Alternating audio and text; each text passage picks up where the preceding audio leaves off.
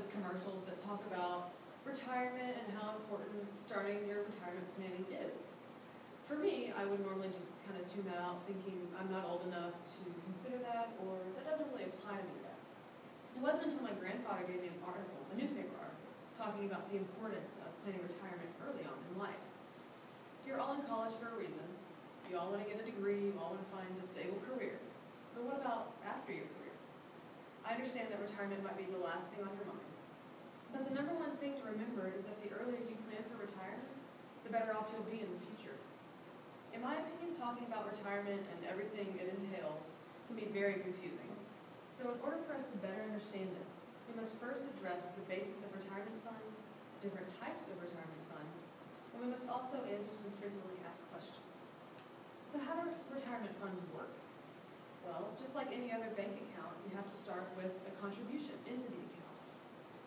People normally take a percentage of their paycheck and deposit that into their retirement fund. If you need to contribute a small amount and just steadily increase your contributions over the years, that works just fine. Just the more you contribute, the better off you'll be in the future.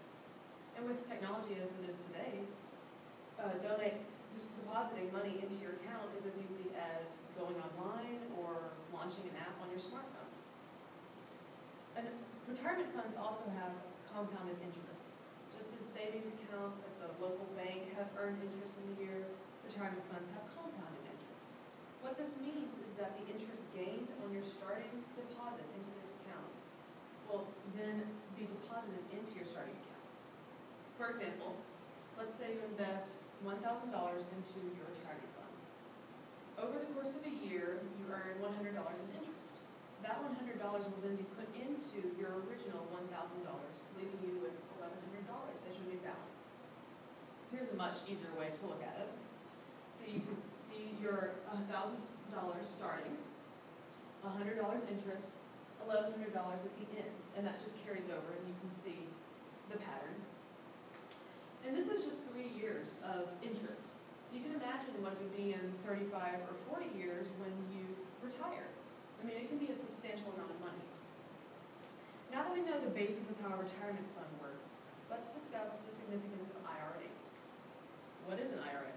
Well, it stands for Individual Retirement Account. People choose IRAs because they offer the most tax advantages. There are 3 types: a traditional, a Roth, and a rollover. In a traditional IRA, your funds are pre-taxed. So when you withdraw money during retirement, you're not going to be taxed more than a typical income tax. The second one, a Roth IRA, means that your money is also pre-taxed, and it has the ability to grow tax-free over the years, which, as we all know, is very nice.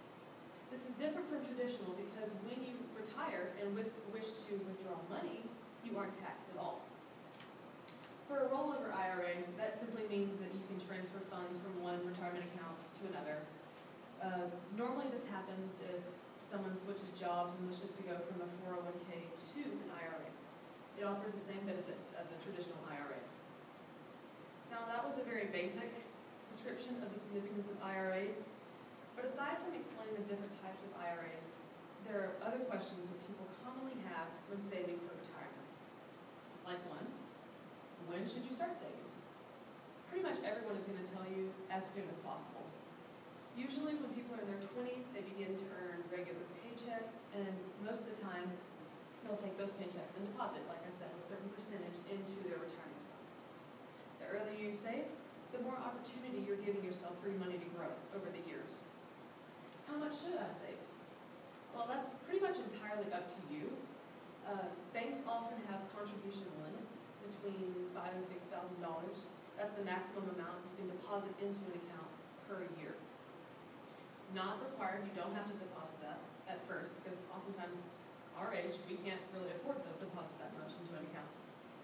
According to CNN Money, financial planners recommend that you set aside 10 to 15% of your annual income for your retirement fund. And if you want to, like I said, you can increase your contributions over the years. What are the advantages of starting early? Well, we've pretty much touched on that. Early funding provides more opportunity to make more money, and everyone wants more money in retirement. This is taken from Fidelity, and it shows just how advantageous saving early can be. The blue is someone at age 25, orange someone 35, and green someone at 40. And you can see clearly the person at age 25 is well off in retirement. I understand that those numbers are probably not going to be the same for everyone. We have different annual incomes, different contribution limits, but the idea is the same. The earlier you save, the better off you'll be. Sometimes it helps people better understand explanations with visuals, just like this one here. But as for the message I'm trying to get across, it doesn't take much to understand. We've discussed the basis of retirement funds, we've discussed IRAs, and have answered some commonly asked questions. But let's keep the most important point in mind.